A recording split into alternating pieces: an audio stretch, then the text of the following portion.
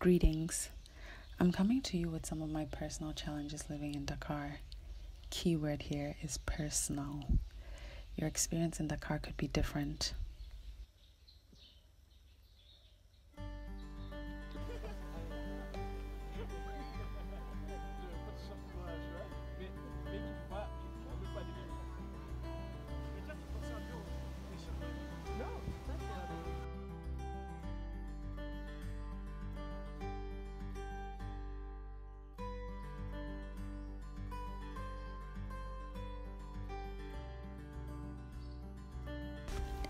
So I'll start with more infrastructural stuff. As someone born and raised in Accra, I've lived on many untarred roads. In Dakar, however, untarred streets have beach-like sand.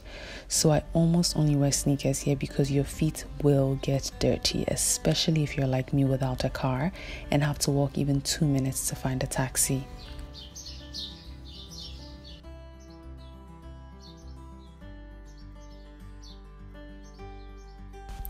The whole city is also very dusty, much more than Accra, so expect to ramp up your cleaning schedule. And in the summer, there are so many flies, so I rarely open my windows that don't have a net.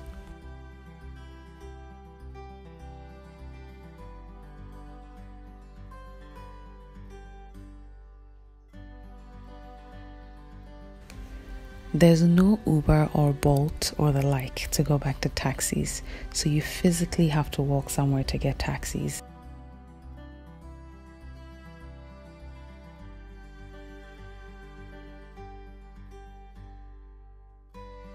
Consequently, I avoid certain bars and restaurants at night because they are not close to the main road. The absence of Uber, Bolt, and the like also means expensive transportation.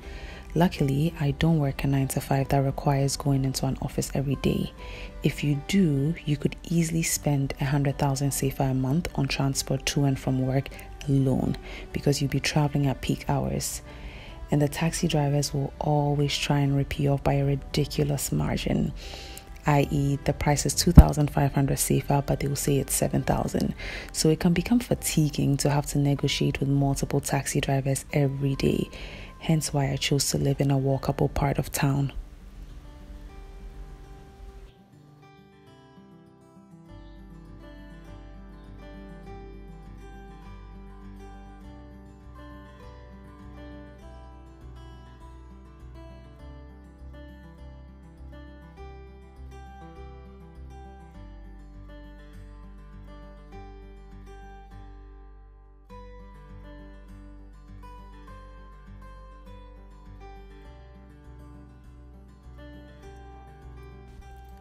While the internet generally works fine for me for streaming and video calls, every time I have to send large files, photos mainly because of my work, it takes much longer than it ever did in Accra.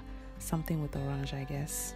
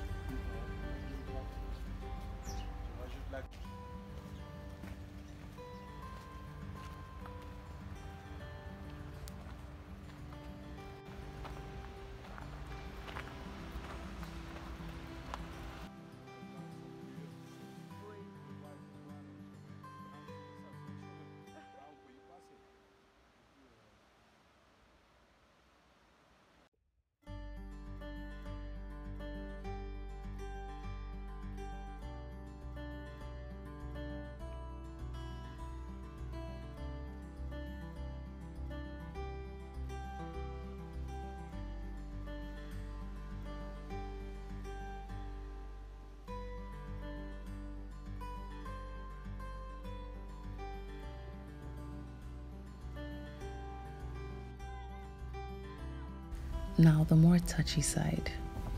I find Senegalese people significantly less jovial than any other West Africans I've met. Maybe it's because I don't speak Wolof, but they are very reserved, hard to read, and often non-reactive. Consequently, the nightlife is incomparable to Accra. People don't dance here as much. Maybe they do if you compare it to the West, but not compared to Ghanaians or Ivorians or Nigerians. Afrobeat is not as prevalent. Even at the recent Burna Boy concert, a whole Burna Boy, so many people were sitting throughout the concert, and Burna Boy even said at a point, "Wahala o," when the crowd wasn't responding to him.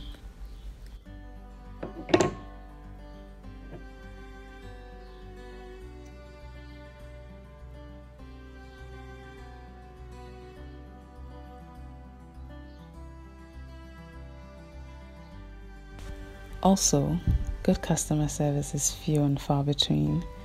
Ghana is similar in that regard though. Case in point, the place I actually reserved for my staycation, this place and this room in particular, was given to someone else. So I arrived and didn't have a room. I waited over 3 hours and did not even get a simple apology from the manager. Instead, she told me that sometimes we make our plans and God has other plans. I cackled. She seemed to have all the time in the world, answering calls to chat, playing on her phone, for everything but actually taking care of her guests.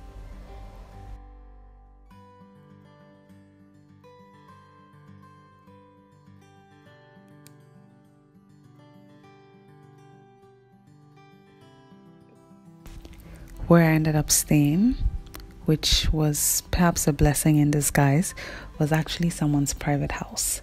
For me, it was fine, but had I arrived with kids or maybe an elderly person, it would have been far from ideal to not be able to check in 3+ hours after the check-in time I was given.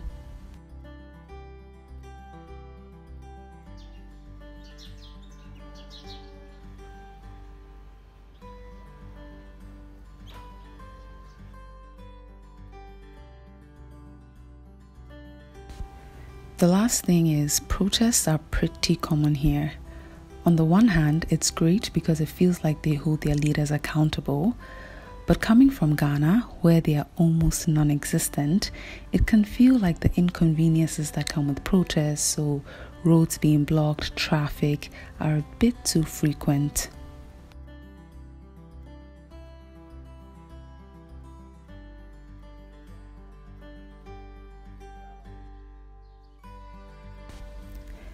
That's it for me for now, but I'm curious for any foreigners living in Dakar, what have been the downsides for you?